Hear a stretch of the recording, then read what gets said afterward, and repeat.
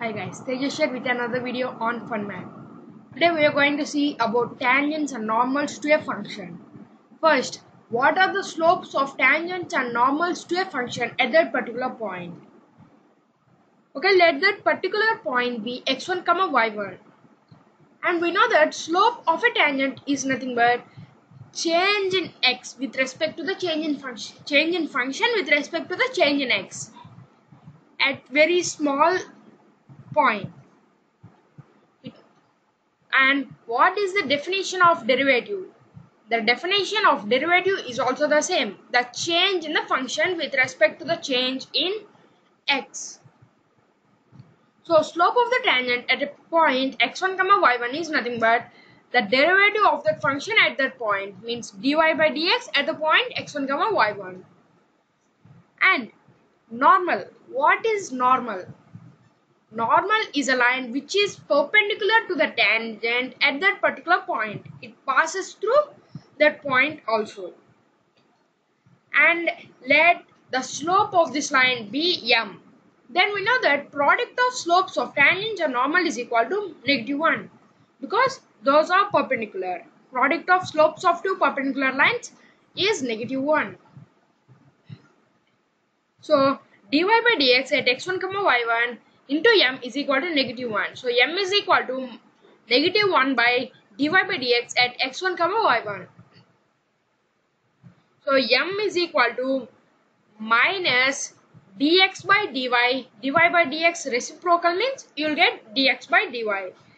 Minus dx by dy at x1, y1. These are the slopes of tangents and normals. Now let's see what is the equation of them. Equation of tangent and normal. Equations of tangent and normal at a particular point. Okay, if you want to find the equation of tangent and normal, what are the things we know about that line? What are the properties we know about that line? The first property is we know the point through which the line passes. The line passes through the point x1, y1. So we know a point and we know slopes of tangents and normals, right? We just learned how to find slopes of tangent and normal. Those are nothing but the derivatives of the function with respect to x and y. So we have slope and a point. If you have slope and a point, you should remember the formula for the slope point form of a line, which is y minus y1 is equal to m into x minus x1. Y minus the y coordinate of the point is equal to slope into x minus the x coordinate of the point. Okay, the tangent passes through x1, y1 and it has the slope dy by dx at x1, y1.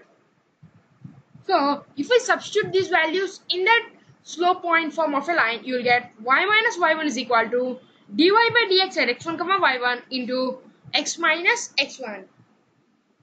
Now, what will be the equation of the normal?